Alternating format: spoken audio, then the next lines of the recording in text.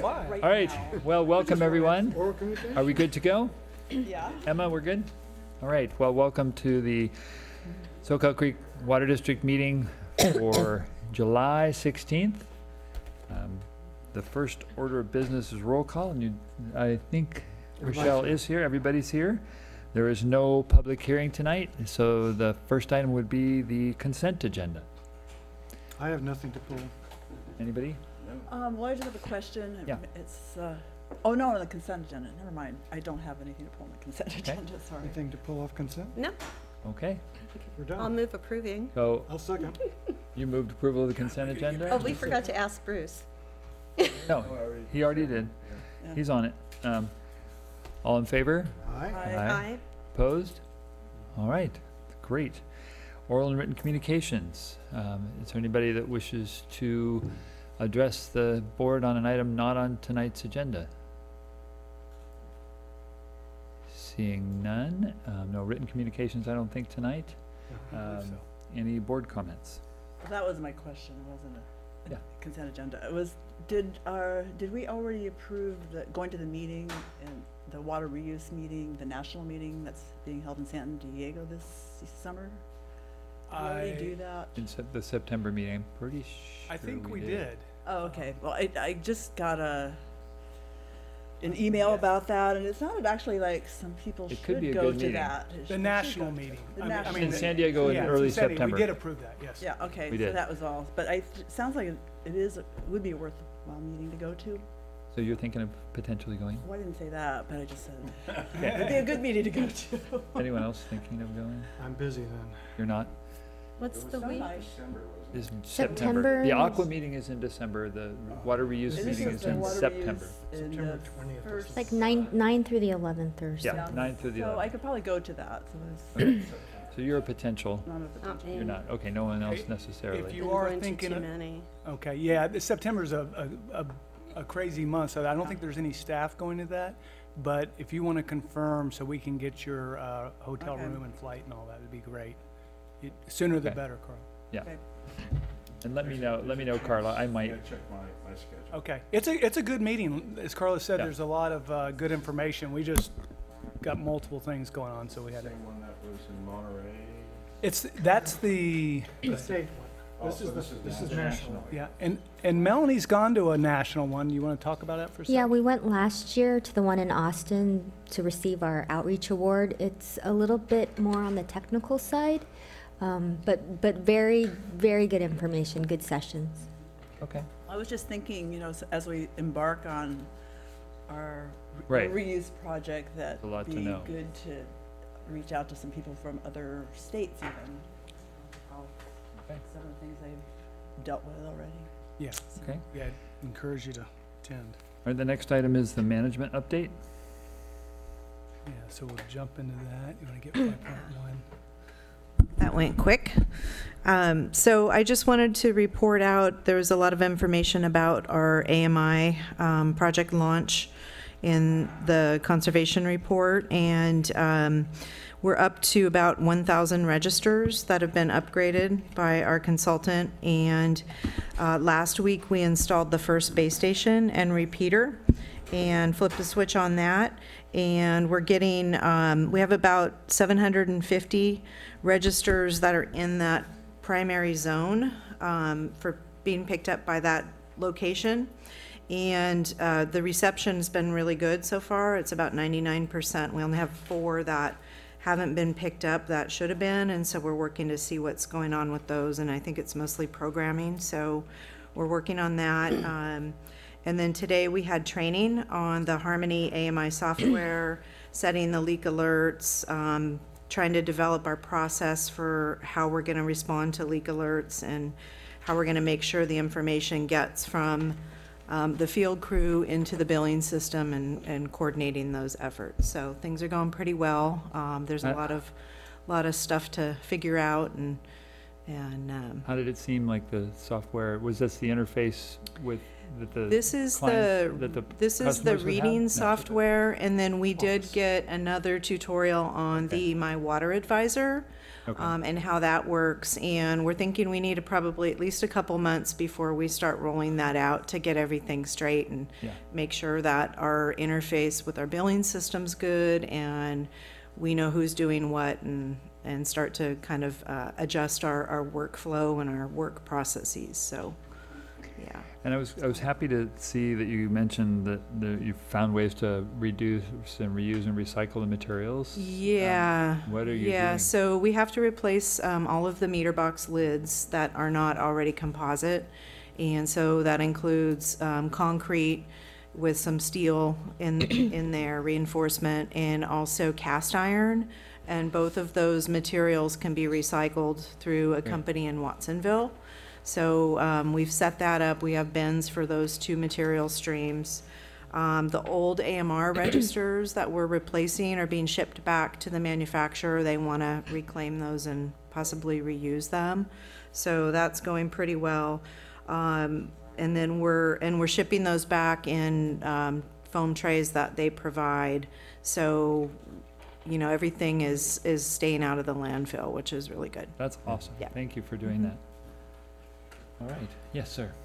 So I assume, or at least I hope, that for a while we'll continue to do the drive-by reads and then the reads of the AMI actual, and then compare them to make sure that they're all correct and, Yeah. and the same. When do you see that we would actually transition over to using just the AMI thing and not do the drive-bys anymore? I would think that would be pretty quick. I mean, billing does a lot of review of reads too, Okay. and looking for things that are outside of the norm. Mm-hmm. You can set up within the reading software some parameters for high usage, not just leaks, but also high usage outside of certain thresholds. So we'll have that quality control going on as well. Yeah. Bruce, did you have And I've talked with members of the public who are very excited about this. And hopefully they're in the area where that's first going to be installed.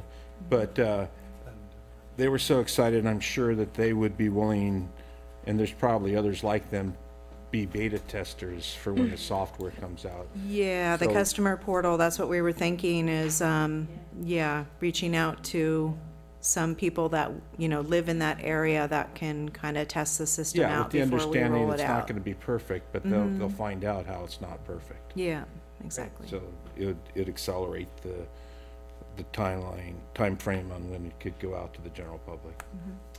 Yeah, I had the same experience. I think it'll be very positively received when Yeah, it unfolds. Just to clarify, there will be an opportunity for public comment on the management update at the end of the management update. Okay? Okay. Anything else for? Okay, then we go to engineering. Good evening. I don't want to run through all the list, but we are actively working on the Granite Way well. As you know, we awarded that project, and so we're ramping up for that construction to start.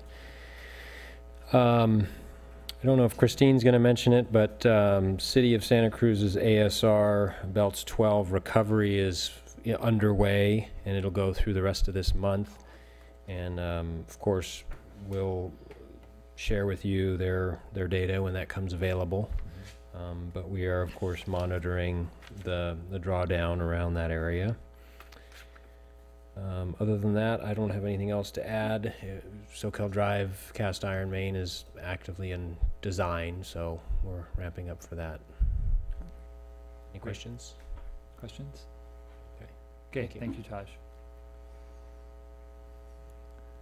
All right, Christine. I did want to add that there was a main break on Huntington Drive last week. And also that Carla James, our water quality program coordinator, has moved on. So Tracy's probably reporting on that as we're recruiting for that right now, and that closes next week. Okay. Questions for Christine? No? Alrighty. And then special projects, Melanie? Well, actually, one thing. What's the status of the ammonia in our well? Because I think there's something about it cropping up again or something. Yeah, so we were running the well to try and get to a point where the ammonia stabilized, and we weren't able to get to that point. It had stopped its pretty much steep increase and was still slowly increasing, but we were limited by the level of chlorate in the water. Chlorate is it's a byproduct of disinfection. It's formed in the sodium hypochlorite solution. So we've pretty much stopped that, and I guess Taj hasn't mentioned it, but we're looking at getting some proposals from some firms to do a feasibility study on our other options with that well. And we did get qualification packages about a year ago from 3 consultants, so we're just asking them to renew those. So we're basically... So a treatment plant, basically? Treatment plant, there's other things that we might be able to try by diluting the bleach when it's first brought to the site. However, you need to use basically distilled water for that, and you have to adjust the pH, so it's getting a lot more complicated. There's other disinfectants that we might want to, I mean, there's chlorine gas. I don't think we want to go there. And then besides that, there's ammonia treatment, which, you know, there are a couple of options out there, but none of them are great. No, great as far as cost or effectiveness? Cost, probably, well, there's RO, of course, and then there's anion exchange, which we were doing for chromium-6, but it takes a big footprint. There's a lot of chemical addition, there's waste products, and then there's also a biological method, which is probably the most promising. As I hear it, the Division of Drinking Water would consider that basically surface water treatment, because we would be introducing bacteria that would actually break down the ammonia. So we would have to operate under the surface water treatment rule, which means we would need contact time after disinfection before it's distributed, which means probably a big tank, Okay. It's complicated. Yes. It's like a mini fiefdom in there eventually. Excuse me? It sounds, it's like, it could be a mini fiefdom eventually with all the different treatment. Yeah. I mean, none of our other wells act like this. It's pretty much a mystery why the levels just aren't stable. Because the ammonia is in all of the Purissima wells to some level, but they're stable. It's also kind of a mystery why Belts 12 isn't showing any of this, and they're so close to each other. Exactly. And the well is constructed very similarly. Yes. So. Well, keep us posted if you would. Okay, I will. Thank you. So Melanie, you're next. Yeah, I don't have much. I have a couple items later on in the agenda. Just wanted to focus. The image on the screen is the postcard that got sent out to residents in the Santa Cruz Mid-County Groundwater Basin. I received one of those postcards, and just wanted to highlight that the draft groundwater sustainability plan was put out on Friday. It will be presented to the MGA on Thursday. I think this is another milestone, lots of milestones this month. This one in particular, since the basin is in critical overdraft, it's a nice regional collaboration to be getting to this milestone. In addition, just wanted to state that several of us went out to Washington, D.C. last month and met with many representatives to talk about, again, the dire situation of our groundwater basin, the community water plan, and the Pure Water Soquel project. And I'll just say about that trip, that I thought, we learned a lot, and I think it was really helpful. And, the main goal is just to try and save our customers money. So we're hopeful that it'll improve our chances for grants and low interest loans. So I think it's worth the effort. To add to that, I went too. I think we got a lot of sympathy. I mean, our story is pretty compelling. The difficulty is that a lot of these programs have very rigid qualifications and ratings and point schemes that they can't just, turn around and say, okay, well, we'll make an exception for you. So it's still difficult. Yeah, Yep, just because we're small. We're small, but we have a big a big problem. problem. I want to thank everyone who went, Director Daniels and LaHoo and the staff, because that was a whirlwind trip. That's a burnout type trip. So thanks for doing that. All right, and so, yes, Leslie. So I just wanted to remind everyone that our fiscal year began July 1st, so happy fiscal new year. Our final audit fieldwork has been scheduled for October 16th through 18th, and we are working now to open up the Socrata Open Finance Portal, which will be a portal on our that our customer can access from our website that will allow them to see the warrants, some graphs and charts, how we're performing against our budget, how much we've spent, how much we've brought in, that type of thing. So it's kind of a financial transparency website that will be available to our customers. And we're hoping to roll that out here this summer. And then we do have a Finance and Administrative Services Committee meeting on July 22nd, which is Monday. And then I also want to point out, kind of piggybacking on Melanie's comment about our critical groundwater basin, that we have entered our summer watering season. So we are getting a lot of calls from customers regarding their bills. And just a reminder that that rate structure was predicated on the critical groundwater situation that we have. We can supply each account with about 6 units of water. That's tier 1. Anything in excess of that is not sustainable, and that's what's causing that higher tier for tier 2. Mhm. So, thank you. Thank you. No questions for us? Okay. And I don't have anything to add to my report unless anyone has any questions. No, are you getting some Getting people busy applying? again. Getting people applying for the position? Yeah, we're moving forward, so. Okay. Yeah, thanks. Questions for Tracy? Okay. And Ron. Yeah, so I'll just comment on one item. It caught my eye, saltwater intrusion in San Jose. You don't think of that, but it also seeps in from the bay, and they've been fighting this for years. They pushed it back, but in the last couple of years, it made a big leap forward, almost back to where it was originally. And probably because of that, the current mayor has this quote up here, and I'll just read it. The combination of droughts and floods has given rise to a process known as saltwater intrusion, and he refers to it as the city's greatest climate threat.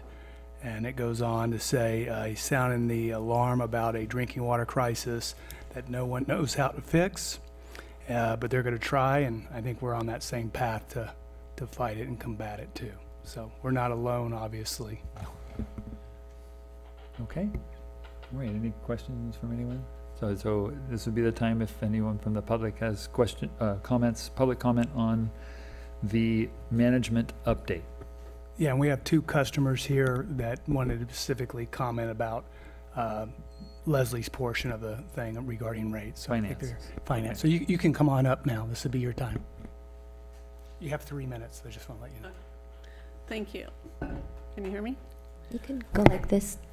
I want to commend you on the on your work on getting us, drinkable water and sorry, and all your efforts to improve our water system. But I do have an issue with the pricing. There's a lot of people who are getting huge bills on our water, and the problem is you're charging each house the same rate. The 6 units go to each house, and houses don't use water. People use water, and the people are not being counted. I know it's going to be difficult to get people counted, but I've actually brought this issue up before, and we haven't had anything done about it. There's I have a number of people living in our house, and I've inquired before about my bill. They've said, oh, you're really conservative for the amount of people you have in your house. But yet I'm still charged over because it goes into the tier onto the tier process that charges an exorbitant amount of money for the next tier. It's ridiculous. And so I'm hoping you guys will do something about that, because I can't do anything about it. And there's a lot of people are very concerned about getting $200 and some odd water bills. And if it's not the groundwater either, the saltwater intrusion. When I was in Los Osos, we had the same problem. And our bills never went up this high.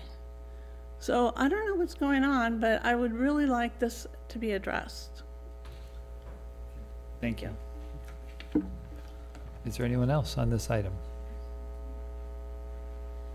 Okay. Anyone else on the management update?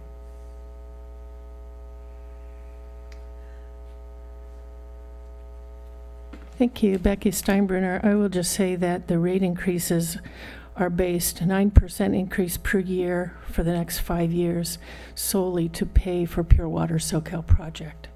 That's what's driving this. And it's because the grants, if you get them, if the project does go through, are reimbursement grants. So that's what this is all about, make it clear.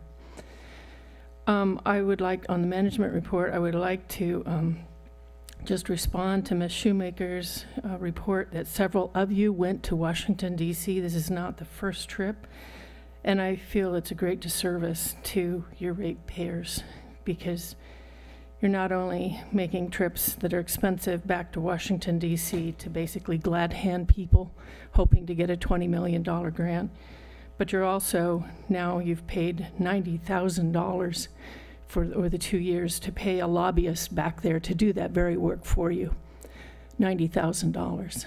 So I think that needs to be clear to your ratepayers.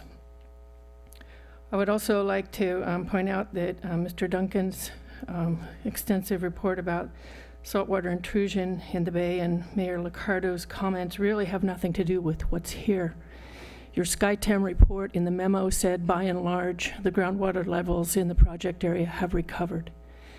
And your monitoring well levels also show that, by and large, there are some problematic areas. But the recent monitoring, modeling done by Montgomery and Associates have shown that if Pure Water Soquel injection goes in and the city of Santa Cruz aquifer storage recharge programs also occur, the groundwater, you would basically be competing with each other for groundwater recharge capacity. And in fact, their hydrologist said that groundwater recharge levels could reach ground surface levels if the two projects go on concurrently. That's not responsible. You're costing your ratepayers huge amounts of money, and this project is not needed. I want to address Mr. DeFore's report about private well monitoring. Nothing in the EIR for the Pure Water Soquel project discusses the two privately owned mutual companies not far away, just on the other side of the freeway from the Twin Lakes Church project, injection well. And I want to know if you are monitoring those two wells for the impacts of the recent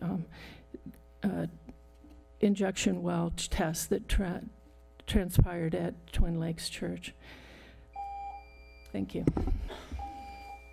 President LaHue, I'll just note that. Well, I think go ahead and address some of the misinformation. Well, I just going to say simply, there's much incorrect and misinformation just reported out. So I'll leave it at that. Excuse me, there is. I would like that. No, there's a lot. So, I mean, if people just want to get the real report, they should look at the actual hydrologist report. Yeah. And the predictions of where we would be without having a project. So, it's absolutely essential. This is why all of the entities, the city and the county and the MGA have all worked together to say that we need this.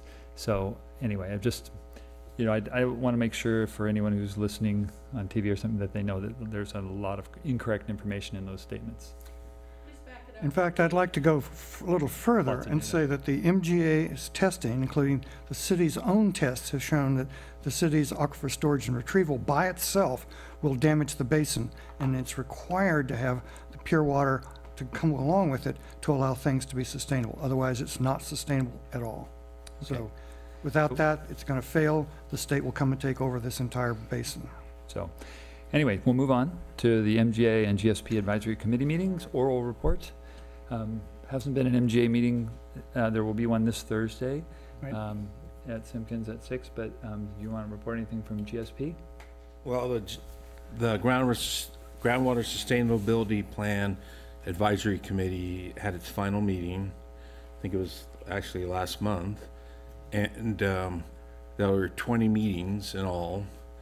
And at the end, there was agreement that the plan would lead to sustainability, and the recommendations were unanimous with people supporting it who were on the committee. So it was quite a journey, and I learned a lot from it, and I'm sure everyone on the committee did as well. And we started off not being real efficient, but at the end, I think we got to we did get to where we needed to get to. So I'm looking forward to the meeting on Thursday at Simpkins at 7 o'clock, where that's going to be presented to the MGA. And there will be a public comment period for 60 days starting last Friday, I think. And If I'm then, correct. yeah, I don't know if this is the time or not, but there's also 2 opportunities for the public to engage in 2 additional opportunities for the public to engage in this. Right. And that's Saturday and Monday, is that correct? I think it's this Saturday. Melanie, do you recall? I'm going to pull it up right now. It's Saturday from 10 to noon at the Community Foundation, Right. and then Monday evening at Simpkins Center. Okay. Right. Okay. So great. All right. Any public comment on that item? Well, one thing is to mention that the plan itself is now online, so people can Right. go and start looking at it. So that's where the comments, written comments, are going to be most effective, probably, to make it as good a plan as possible. Mm. All right, District Council. I don't have anything to report in open session. Most of my time's been spent on the items that are coming up in closed session. Okay. And so we'll go to administrative business. There's item 6.1, which is conditional and unconditional will serves.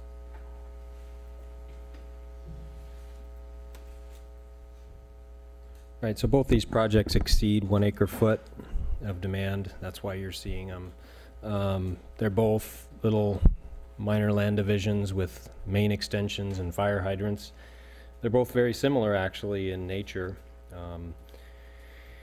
We know that the unconditional 6.1.2 is getting ready to start construction in the next month. The other one, I'm not sure when that's going to ever happen, but they're basically coming back for a conditional. You've seen, I think, both of these projects before. They're long-standing projects that have just not gotten traction. Any questions? Okay. Thought I recognized the addresses. Yeah. So, Okay, thank you. Any public comment on this item? Okay, seeing none. Any motions? I'll move to approve. Okay, I'll second. moved and seconded. All in favor? Aye. Opposed? Opposed? Thank you. We move to item 6.2.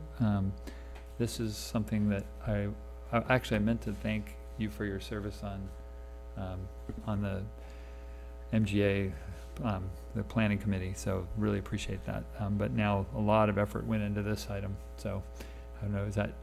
Yeah, Director Christensen and Director Jaffe and Director Lather were all 3 attending the Santa Cruz City Council meeting on June 25th regarding the agreement with between Soquel Creek Water District and the city regarding obtaining the effluent and building the tertiary plant down there.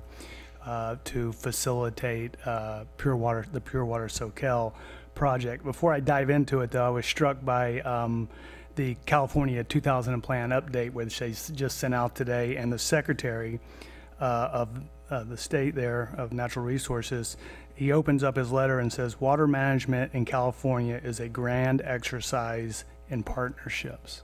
And I just thought that rung true with this partnership, and I believe in those partnerships we can solve these bigger issues, whether it's homelessness or water or whatnot, and we have to, work together to do that.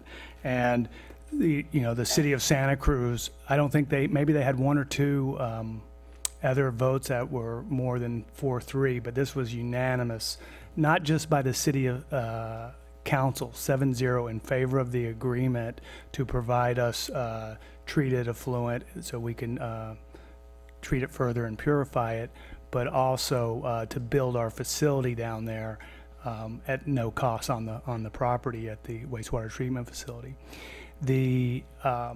Not only did the city council approve it 7-0, but the water commission approved it 5-0, or whatever their numbers are. I forget how many. I think they got 7. And then so did the Public Works and Transportation Committee. So all the way through the city, we had unanimous votes in support of this partnership. And it's through these partnerships that we do, bring greater value for our customers.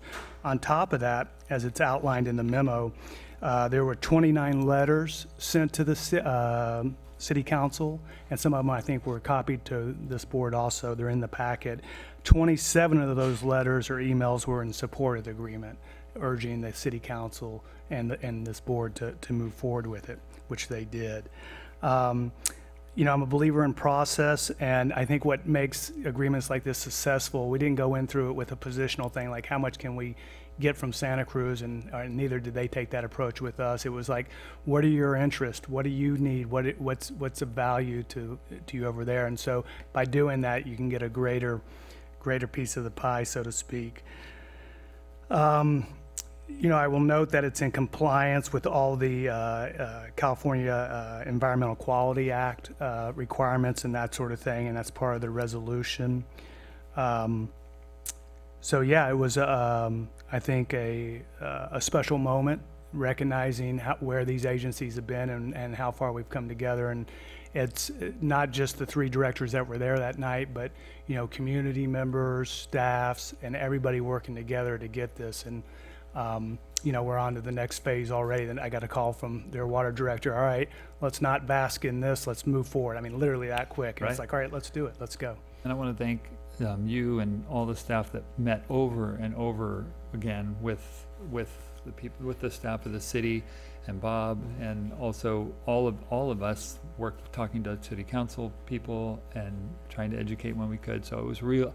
If this was the in this together idea, I feel like that was really a team approach, and so really thank you very much. Thank you. And and I'll echo that out to the city of Santa Cruz. I mean, they were like, well, should we push this off till August and whatnot? This is, and we said it's important, and they go, we recognize it's important. Let's do the work we need to do. And we came together, I think, on a really good agreement, because it does, accomplish a lot of the needs of each agency and therefore our customers. So what we're asking the board tonight is by motion and roll call to approve Resolution 1914, authorizing the district's board president to execute the agreement between Soquel Creek Water District and the city of Santa Cruz for source water design and construction and startup of the tertiary treatment facility component of the Pure Water Soquel project. Okay. Thank you. Any public comment on this item?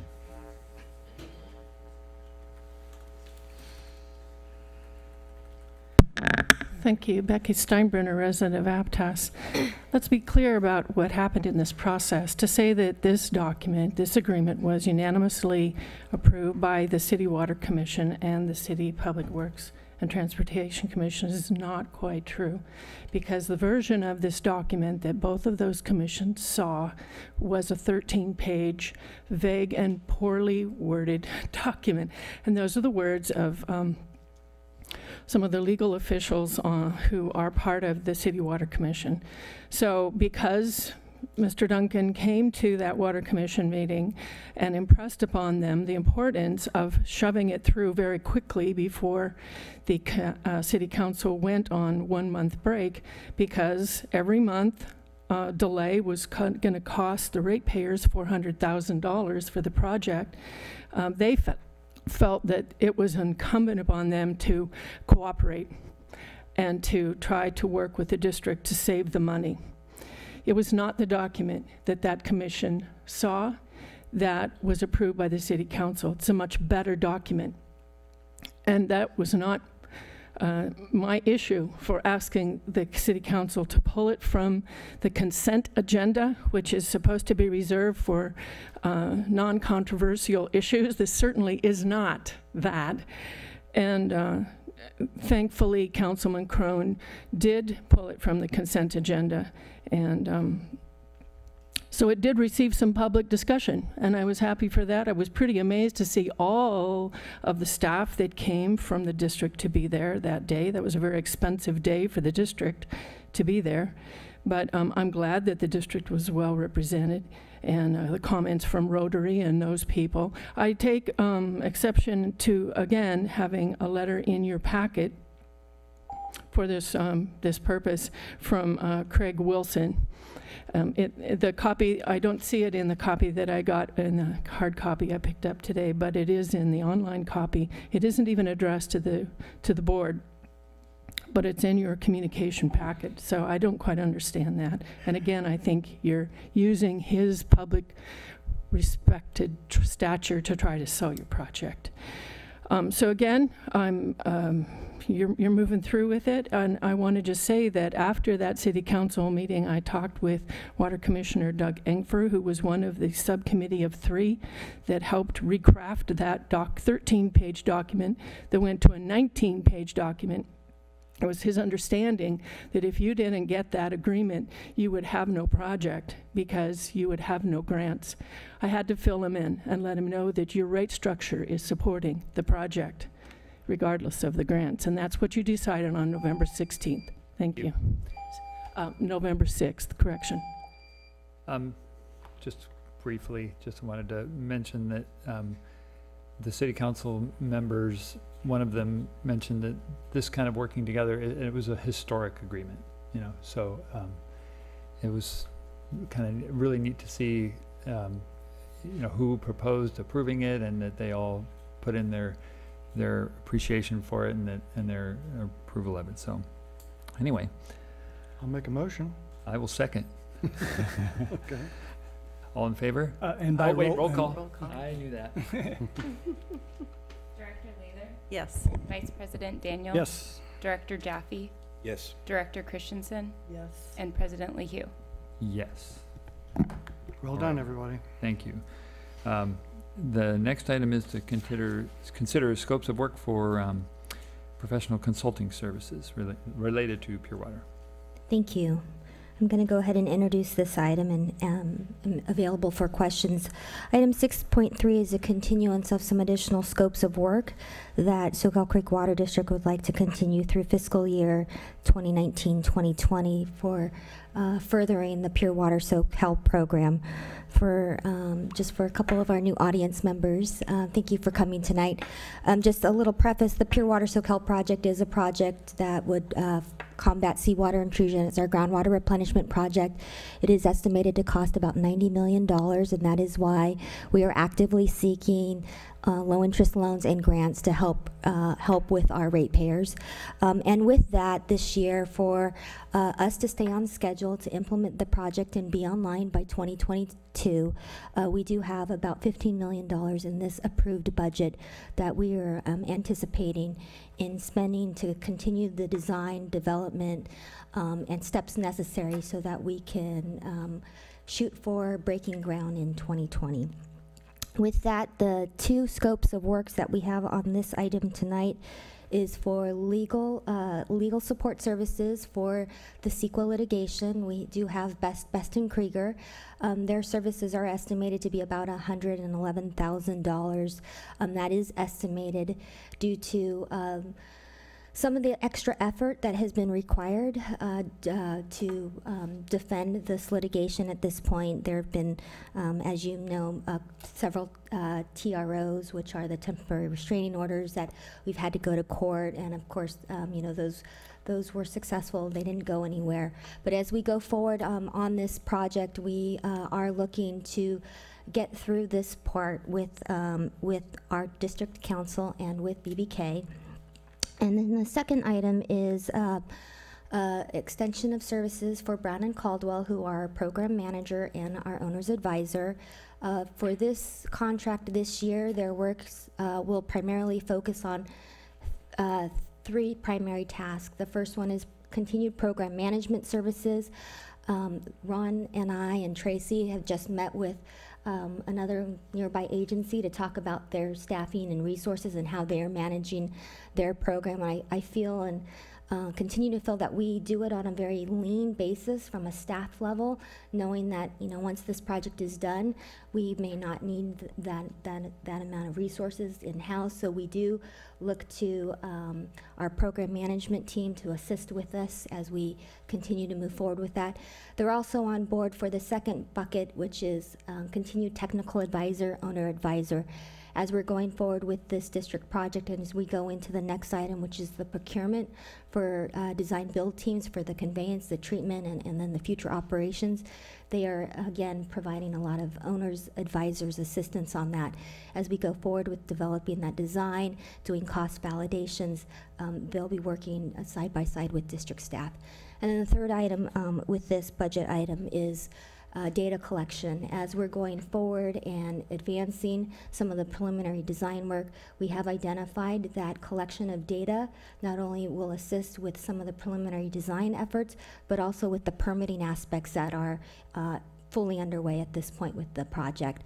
So with that item for Brown and Caldwell, and I do have Anoop Shaw, who is our program manager here, if there's specific questions, that item is presented in the attachment as having an optional task. That optional task is to further the design. In last fiscal year budget, Brown and Caldwell did develop a basis of design report, which sets kind of the design criteria, and it continues to build upon the project description as described in the EIR. We do have an optional task that we'll be working with ourselves, staff, BC, and the design build firm to see if there's some additional design work that we may want to do to help further that effort to stay on our schedule. So the contract amount for Brown and Caldwell for this fiscal year is anywhere between $2.5 and $3.7 million, depending on if we go ahead and go with that optional task. In total for this item here, this is about 16 to 20% of the budget that we have for this year, just as kind of a perspective in terms of the level of effort that these 2 contracts will be for the budget this year, and we're here to answer any questions. Okay. Any public comment on this item?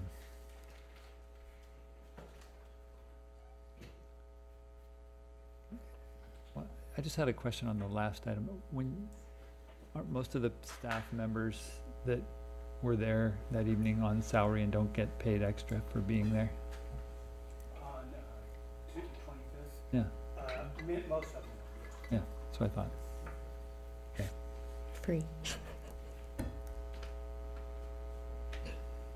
Hi, my name is Becky Steinbrunner, and I am bringing legal action on behalf of Public Benefit against the district because of what I see as some very critical flaws and violations of CEQA law regarding the EIR and the process. I am sorry to cost your ratepayers this money, but I'm doing it on behalf of the public, and I'm not the only one who has complained, as Mr. Basso told the City Council. I'm not the only one filing complaints. I have had to take this action in pro per because Water for Santa Cruz, that wanted to take the action with legal assistance, could not afford the $100,000 for legal assistance. So that's why it appears I am the only one. but I'm not the only one. I'm representing the public as a citizen. I want to show you this graphic again. Will pure water Soquel float in Santa Cruz, in Soquel? And I think you should really take a good look at the gauge of public sentiment out there. There are many people who do not want this project for various reasons. Your ratepayers are now looking at huge rate increases to fund it. They've not been told in the material that was mailed out to them regarding the rate increase that it was to pay for Pure Water Soquel. That was not made public until the February 19th public hearing regarding the rate increases. Many people have a lot of concerns about the low-level chronic exposure to endocrine disruptors that Dr. Jude Todd brought before you in papers, but you excluded from your minutes. That's coming out as I'm looking at your material in the administrative record. Many people are against this project. You're looking at a pathway similar to what the desal plant faced. I suggest that you hold off on spending yet more money on this until you really gauge your public. And according to the Best and Krieger 2013, October 28th, analysis of water rights, you have the ability to apply independently of the city of Santa Cruz for water rights on the San Lorenzo River from November 1st through May 31st. This is new water, as Best and Krieger calls it. Yeah, you've not explored that. So why don't you hold off on spending millions of dollars and potentially contaminating the aquifer, not giving anyone a vote, and take a better look at what people are thinking, what your ratepayers are thinking. And I want to let you know the vote is coming. We've formed an initiative process.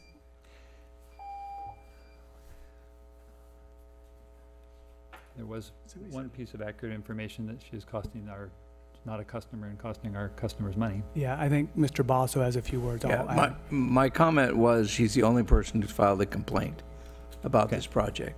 She is the only person who has filed a legal complaint about this project. Okay. And it's not just this contract that we're looking at for B&K, which is $111,000, but if you look back earlier in our agenda where we approved the warrants, there was 3 payments to BB&K that totaled over $40,000. So that means $150,000 just for, you know, what we're seeing tonight.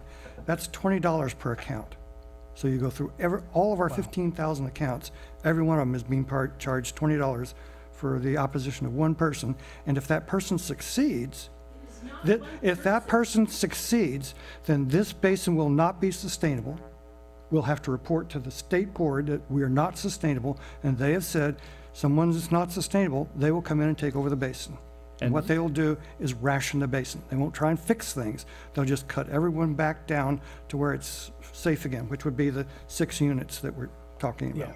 And then the analysis long ago was that the cost of water would go way up. Yes. Right. And it means that the city's plans would not happen either, because this basin would be locked down. They couldn't put water in and take it back out in drought years. So anyway, this person is just going to make the entire region fail if that happens. I'd like to add a comment to we did a survey a while back about using this type of purified water and recharging the basin, and 77% of our customers said they were for it after learning more about it. And the city of Santa Cruz recently did a survey. We shared part of that with you because it had some AMI type stuff, but I'm not sure I highlighted that. Just for the purified water and recharge, there was over 70% of the people said they favor that type of project, and using that water, also recycled water for irrigation, there was a 90%. So if you average those two, it was in the high 80s that the public supported this type of effort, using recycled water. And then I'd like to refer people who want to investigate whether there's river water to be had to go to the Sustainable Groundwater Plan Advisory Committee agendas and minutes, and it clearly shows that with climate change, the amount of water in San Lorenzo River is going to go down, and it actually has elevated climate change on even more on Santa Cruz's water department's lists of things that they have to learn more about, and they know a lot already, but take into account in their plans for the future. So it's in my opinion wishful thinking that there's enough water in the future in San Lorenzo River for everyone. And the water director has said that there isn't enough water. Yeah. Okay, so no one else to speak, so any motions on the floor? I would make, how many motions are there? There's two. Well, I would like to Discussion? Yeah. a discussion. So could you explain to me the additional optional stuff and timetable, and specifically whether when the optional work needs to begin to keep schedules? Thank you for that question. So the overall schedule as the board's desire and what the grant timeline, they seem to combine, and we are looking at December 2022 timeframe to have the project completed. Mm-hmm. And then if we work backwards from that December 2022 timeline, the permitting efforts become the critical path to go through Division of Drinking Water for them to feel comfortable with the processes, Regional Water Quality Control Board. So that's about a 2-year process that we believe. So that puts us somewhere in the 2020 timeframe. And as we are working towards right now to bring the design builders on board to procure them, that in itself starts crunching the time in the front end. So right now we are evaluating whether there is enough time after the design builder comes on board for them to finish the design between probably February, March timeframe until August, September timeframe to give you design certainty as well as price certainty. And what we are going to be doing in this procurement process is seek feedback from the design builders where they need support, what would enable them to have a greater success in the critical time that's in between February, March until August, September. So as we go through the procurement process, solicit that feedback from the various design builders that are interested in this project, that will set the stage for what level of effort we as a program team and the staff need to provide. Some of those elements could be, electrical feed for the new advanced water purification facility. Irrespective of which design builder comes on board, they will need electrical power. So if that's one item that they feel we should advance further, then district would authorize us to design for that electrical feed coming into the facility. Rest of the items can be left over to design builder. So it's still to be, we want to use it in a more collaborative approach, do only things that are necessary. Everything else we can leave it for the design builder, so we are not duplicating effort. We are not spending money where it would be redundant. So that's sort of the general approach. So over next, I would say 3 to 4 months, we'll get a better idea of where some of those optional tasks need to advance. There may be a possibility that we don't need to touch any of those optional tasks and we can leave those alone. So I hope that addresses. And yeah, that was one of the questions I had too, and whether they're have a graphic timetable to follow, and so that we can see when some deadlines or some expected completion times were either in danger of not being completed or needed more resources in order to be completed. Because the other question I had about that was whether I wasn't clear on how the process for understanding cost controls on this, because these are up to a certain price, and it'd be really great if it were less, of course, but it's also conceivable due to some other things that will be coming up that some things will need more resources to be completed on a timely basis. So I was wondering how that the controls and the reporting of that to the board and to the managers would be actuated. Absolutely, if I may answer Sure. some of that aspect. So a lot of these program management staff support services, we are responding to the external needs. Let's say the regulators come back and say, oh, we need this additional information, or consultations with the city as we are looking at tertiary facility design if they need additional information. So we provide that additional support analysis. If I may speak in terms of the last year's authorized budget, if you recall, we had 3 potential BODR options, and district and the city ended up making timely decisions, so we didn't have to spend any money on the 2 optional BODRs. We just focused on BODR being basis of design report only on the Chanticleer site. Something similar to that effect. So not only we did not spend the 2 optional BODR effort, the level of service needed in the last year, we were very efficient that we actually did not spend the money up to the contract ceiling. So we came in under, and that by a decent amount. And what we are planning to do over here, this is our best estimate at this point of where the efforts might be. And if you're interested, we can, in the next board meeting or one of the future meetings, I can bring a schedule that shows when the critical decision points are and how we anticipate the permitting process to move forward. That would be good to see. that I might be appreciate nice. that. Absolutely, yeah. And so the optional tasks wouldn't actually happen immediately. They would be sometime in the, did I hear 4-month time frame, or? Yeah, 3 to 4 months time frame, and Okay. for each and every optional task, it may not be authorized as the entire chunk. It may be develop a small scope of work that hasn't been identified, and against that scope of work there would be authorization, and so on and so forth. So as the need arises on as needed basis, we develop a small scope of work, seek authorization, and then proceed. Other questions? Okay, I will make the 2 motions again. I will second. For Just the, for the second item, just for clarification, there was a range, so I just wanted to make sure that the Good. purchase order amount. Right, but it, oh, so whether it could include the optional task? I would Right. say, what do you think? Go ahead and Yeah. authorize it, because Including, if we don't need it, we don't spend it, and it stays in the, okay, my second agrees with that. Would you, There is it is in there to include Right. optional tasks. yes. would you be willing to amend that, that we get, say, quarterly reports, or, I'm sure you're probably gonna do that anyway, but I'd like to formalize it on just where we Sure, stand. I'd be glad to make that addition. Yeah, on how much of the option. Where do we stand? Yeah. Yeah, exactly. Regarding the option portion, you mean? On the option Mhm. portion. Okay. All in favor? Aye. Aye. Opposed? Motion carries unanimously. Great. Thank you. Thank you. Anoop.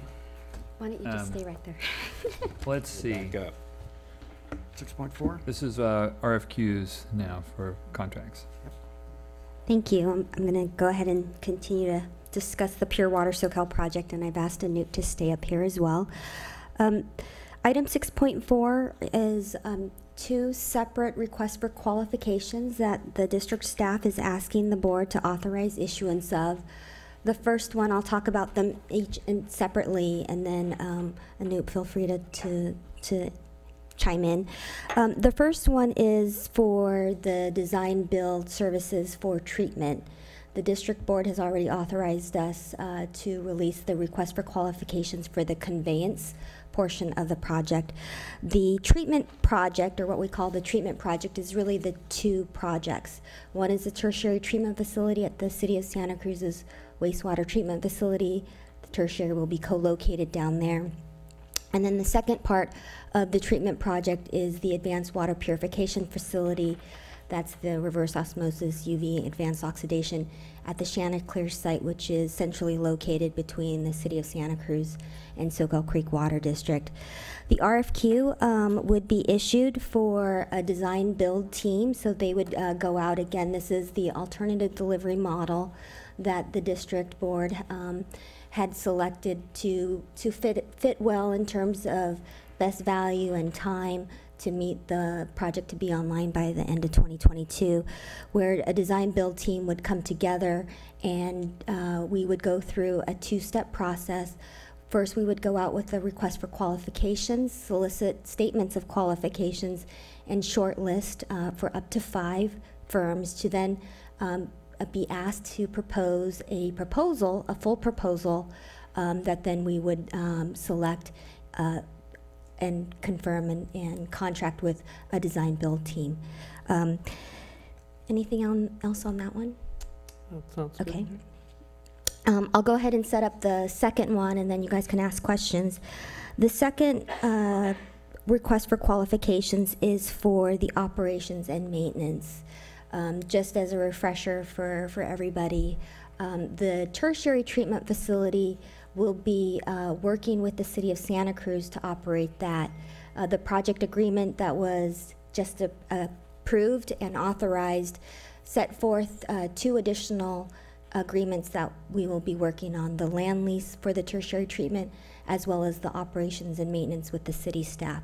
For the advanced water purification facility, that is, we're more focused, and we have the strength and the resources and staffing to do the seawater intrusion prevention wells and the conveyance pipeline. But specifically for the treatment, we're looking at hiring a third-party contract operating firm to do that for us. And that's what they call the OMAR, or Operator and Maintenance at Risk. And when we're procuring that, and we've been working with Brown and Caldwell, and again, this is something that we've talked about with the board at a previous workshop, we'd like to hire a firm to come on during the initial design phase. We don't want to turn over a facility that we all feel is great, the design is great, and we turn it over to a firm, and it's not really exactly what they want. So we want to bring them on early. We want to have them work with us. So this early phase really is about owner's advisory in terms of the O&M. And we'd like to procure that through the request for qualifications. In this method, what we'll be doing is putting out the RFQ, having firms solicit their statement of qualifications, and then we'll be reviewing those and shortlisting firms that then, during the process of selecting a design build team, they can look at that shortlisted group of OMAR firms that they may want to tee up with, so that at the end, those 2 procurements would conclude at the same time.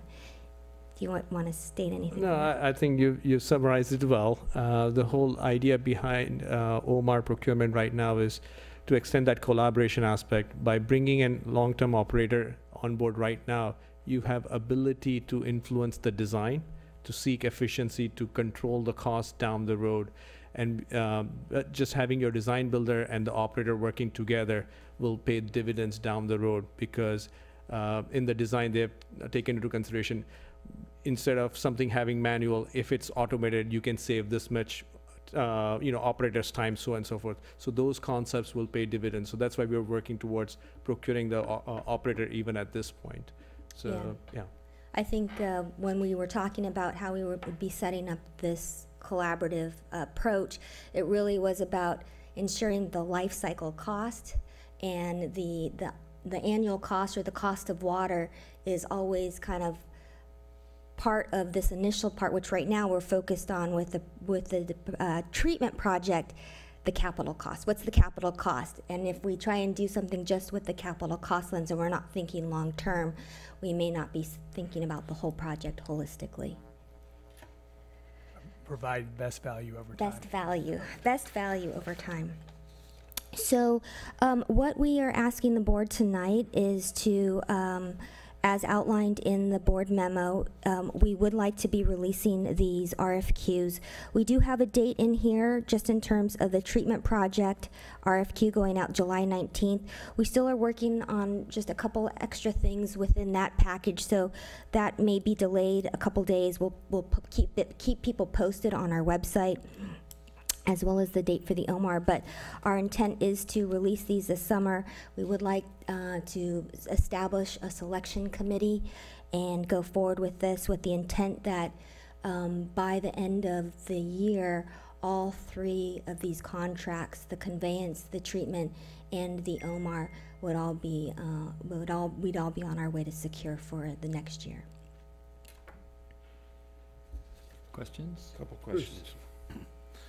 So, since the city's a critical partner in the tertiary treatment facility, are they involved with this process? Yes, they will be.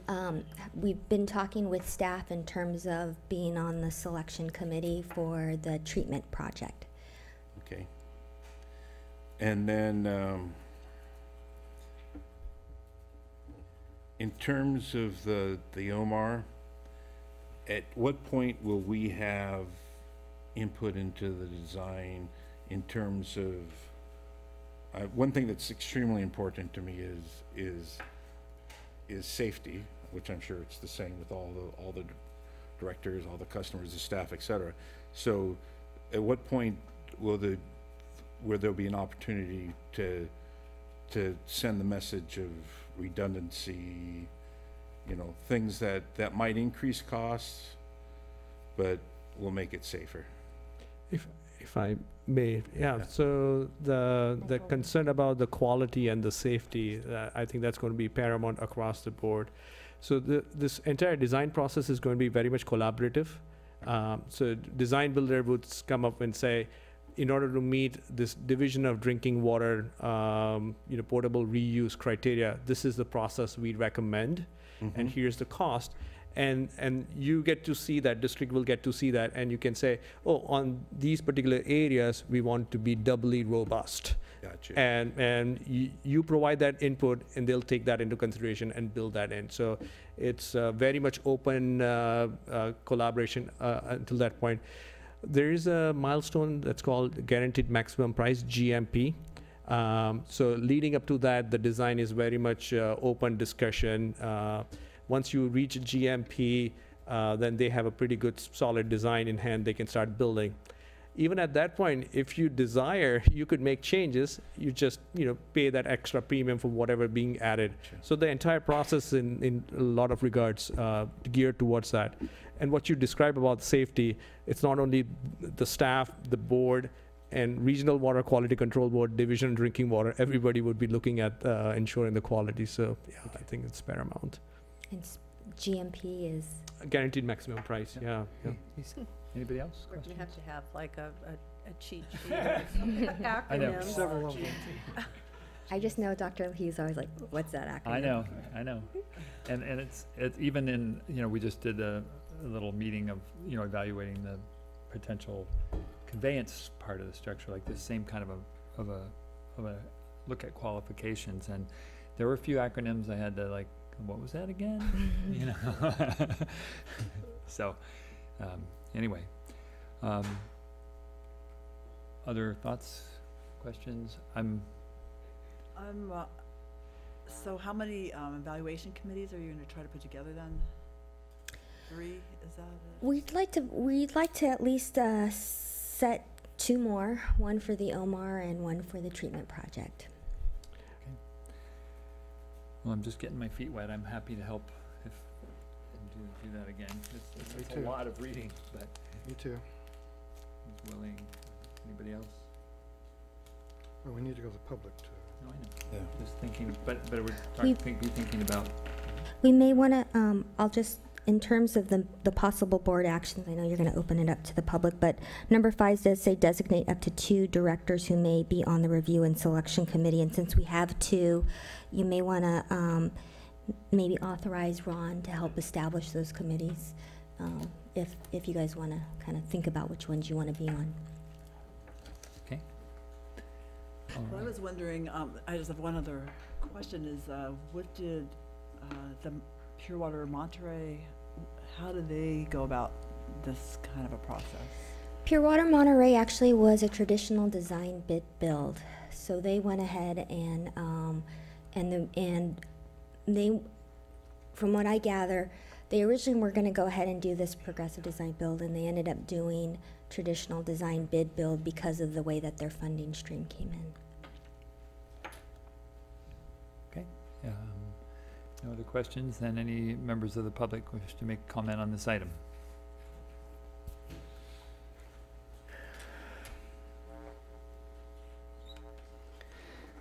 Thank you. Good evening, Becky Steinbruner. I'm very happy to hear the Brown and Caldwell consultants say that redundancy and safety in this project would be given highest priority. And Dr. Jaffe, thank you for confirming that concern. It is a huge concern. I just want to point out to you that this is pretty much the conversation your board had on May 29th, 2018 in one of your 6 special board meetings that were not recorded and for which there are very few minutes. But I recorded it and I reviewed it, and it's pretty much what you talked about back in May when you decided to go with the design, build, operate schematic. I expect that I will be seeing Mr. Steve Waite from ID Technologies, who has been frequenting your board meetings, and he'll probably be back. His IDE Technologies is one of the large international companies that specialize in this, and he's been circling around for a while. I also want to bring to your attention again the dangers of fast tracking, which is what is happening here. You've already sped up your completion date for this project from the initial 2023 date to 2022 in order to qualify for any of these state and federal grants that you want to get for it. And I've talked with you before, and Director Lather, I sent you information from at the 2017 Regional Water Quality Control Board meeting in Watsonville, where in the room at this Watsonville City Council chambers was full of people who had driven up from Cambria because they were so upset with the problems that a recycled water injection plant in their area was having due to the project being fast-tracked under an emergency provision, not being properly managed, not being overseen or anything, and it was causing enormous problems. The legal staff of the Regional Water Quality Control Board said that that plant alone and all of its problems were taking up 90% of her time. So I caution you again into rushing through this process and perhaps consulting with the Water Quality Control Board legal staff to find out what exactly has gone awry in Cambria, and perhaps you can learn from their lessons and not repeat them here. Thank you. Thank you. Anyone else?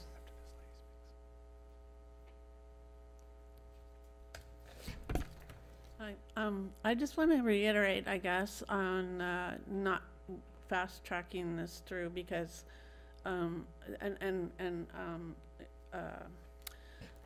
you stressed that you would look into the Monterey. Somebody said the Monterey situation, and there's also in San Luis Obispo there was a huge problem for many years. I don't know how many of you did research on that, but they might be a good reference for you, because they've solved a lot of problems.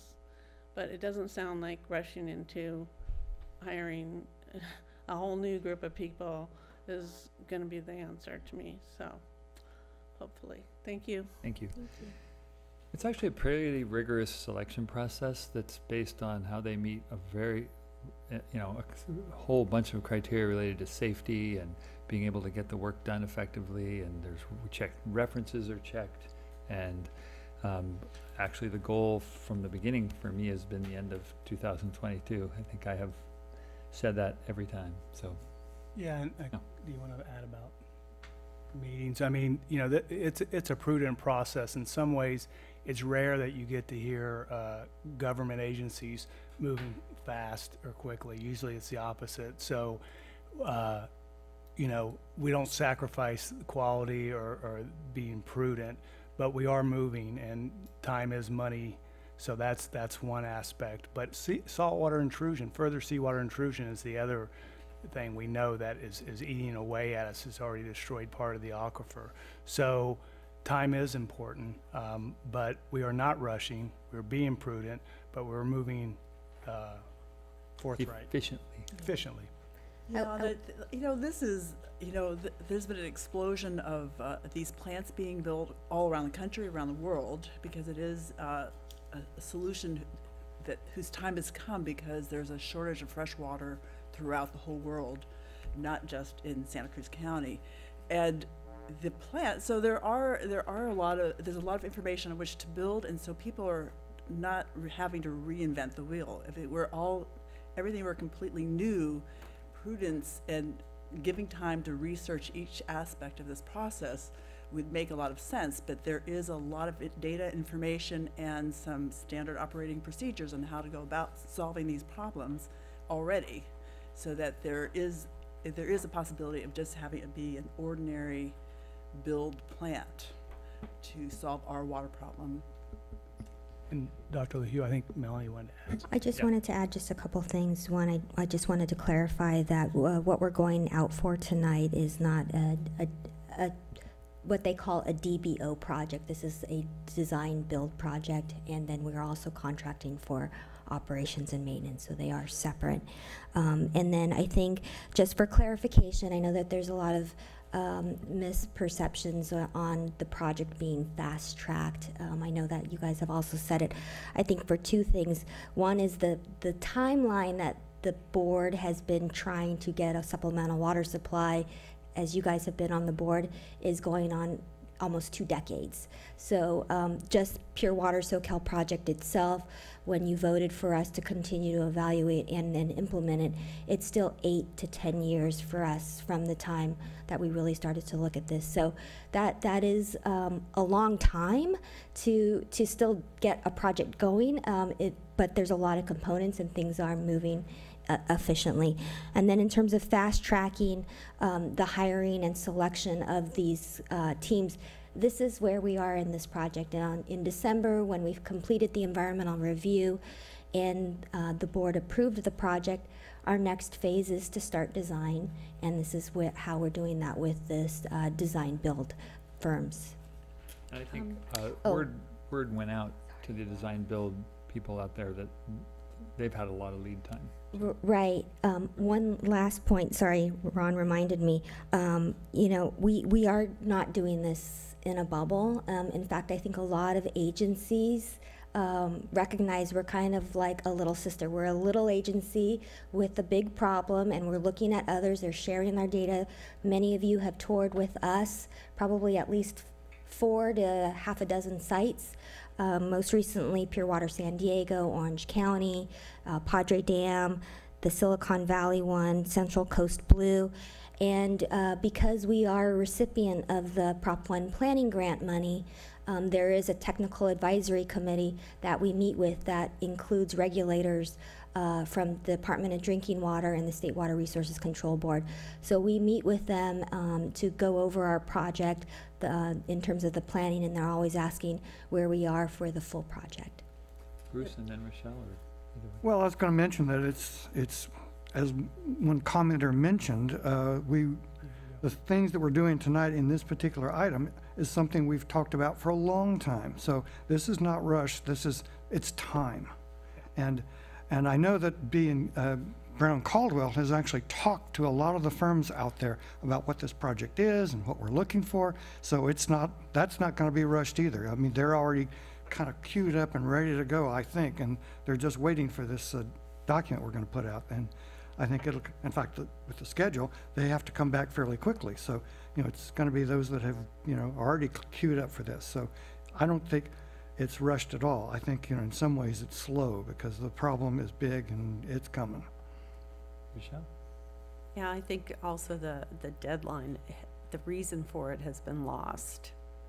2022 is the deadline for us to be able to be. Well, that's a sustainability plan, and then 20 years were required and to meet metrics along the way to be sustainable. As Director Daniel said, the state has said without a doubt they will come in if we're not on target to meet that. It's not an arbitrary number that we just came up with. And the other part is the Cambria project is a stormwater, I mean, it's a pond, not groundwater injection, and the issues with it had to do with the pond, not with the product. So do you have something? There's 5 motions, and Bruce and Tom have been on the committee before for the selection, right? And I just was wondering, Michelle, whether you, She was on, she and I. you, were oh, on the you conveyance two one. were on the conveyance. On the conveyance, yeah. Well, So, I mean, I don't know amongst, I personally don't think I could do as good a job as you on it, so I'm happy with any of you being on this committee. I don't know about you. Well, I kind of feel the same way since you've already started working on these projects, you know, on these evaluations, that maybe you should continue on that. it's fine with me either way. I'm not as I'm big just in asking because operations. we're asked to designate up to 2 Right. directors. Yeah. So I don't know what your time commitments at other places are or desire to continue in this type of thing. Well, as for me, this is my top 8 to 10 commitment. We're thinking it's roughly an 8 to 10 hour commitment on participation, just to give you a heads up. Is that including reading everything? No. No. No. Double or meeting triple time. that. Trying to trick somebody in. Well, so Rochelle, you would like to continue, I'm fine either way. and Bruce, you would I know I'm, like to do it. I'd like to do it. Okay, so I'm fine if either Bruce and Michelle do it, or Bruce and I do it, that's fine, whatever you want. So let's have Bruce be involved, because he really wants to do it, and he's been involved from the beginning. yeah. If you're one I to mean, continue. I was more Michelle. open to the conveyance because I have a lot of experience with that. Well, I mean, There's 2 things here, so one of you could do one and one of you could do the other if we want to do it that Or you way. could, again, you can actually, make a Well- motion to have, work with Ron and you Yeah. can do that. but we could just like, the operation and maintenance might be something you have more I was gonna say Uh, that, yeah. knowledge of, and then I can, you know, not that I have knowledge of treatment plants, but I've been through the process. Maybe Bruce and I do that one, and Bruce and Rochelle do the Omar. All right, I'd like to make the 5 Motions. motions That sound with, good? Yeah. with, if you're agreeable to that, with that arrangement with the directors. I missed it. Bruce and Rochelle. You clear? Got it. Bruce You and are Rochelle good. for Omar and, And Bruce and Tom for okay, thank you. the treatment.